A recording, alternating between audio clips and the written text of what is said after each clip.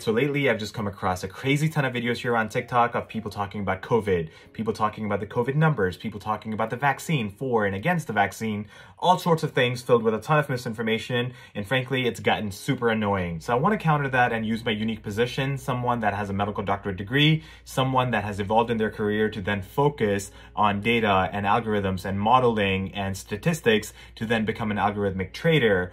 All this gives me access to a crazy ton of data, and I just wanted to help make sense of it the way I understand it. I want to compare COVID to car accidents and see if this resonates with you. Again, I'm not looking to politicize this topic. It is a very touchy subject, so take the data for what I'm presenting, and if you want to ignore it, be my guest. But with that said, let's take a look at what I'm seeing. For this model, we're going to first start with our total baseline population, which is of 330 million people, of which roughly 42 million people have already had COVID, of which 678,000 people have died. And therefore, just with this data, we could say that 1 in 8 people got COVID from the general population, which is of that 330 million, and 1 in 487 people died from COVID. And for the people that got COVID, 1 in 62 people ended up dying. Now let's compare this with car accidents. We start with the same baseline of 330 million people in the US, of which 6 million car accidents happen every year, of which 40,206 people end up dying. From these numbers, we could say that there's a 1 in 55 chance of someone getting into a car accident for a given year, or there is a 1 in 8,207 chance of someone dying in a car accident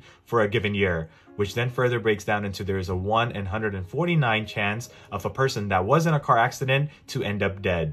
And now just comparing car accidents to COVID, we could say COVID diagnosis is 7 times more common than incidence of a car accident, and we could say that COVID is 17 times more deadly or fatal than a car accident. Now looking at the vaccine data, we could say there's 176 million people that are fully vaccinated, but we can't properly get data of people that still got COVID after being vaccinated because most of them would probably have light symptoms, which would go underreported significantly. But what we do know is that there has been breakthrough cases, which just means that a person was hospitalized or even died after being fully vaccinated. And so far, those have been reported at 14,115 people. So if we take the number of people that are fully vaccinated and then dying off of COVID, we get that there is a 1 in 12,469 chance of a person dying from COVID even after getting the vaccine. So that number is great because without the vaccine, we were dying at a rate of 1 in 487 people died from COVID from the general population, as we saw up here. Now let's quickly look at unvaccinated people. We know from the CDC that unvaccinated people are 11 times more likely to die from COVID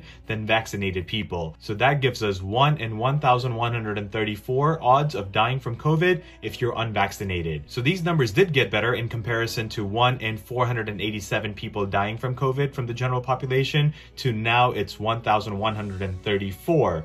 This odds having improved is thanks to masks, social distancing, herd immunity. Others have gotten vaccinated and limited gatherings, but those odds are nothing in comparison to being 1 in 12,469 chance of dying from COVID even after getting the vaccine. So those odds are much, much better. Now lastly, I would like to compare driving laws and regulations to that of COVID. As we saw that COVID is 17 times more deadly and fatal than a car accident, so wouldn't it make sense for there to be more laws and regulations when it comes to COVID than we do driving?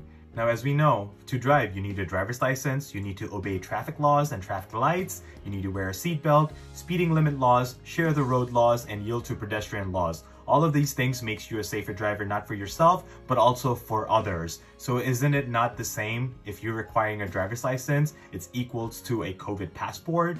Traffic lights is equivalent to social distancing, seatbelts equivalent to masks, speed limits equal to limited gatherings, share the road laws equal to vaccines, yield to pedestrian laws similar to herd immunity.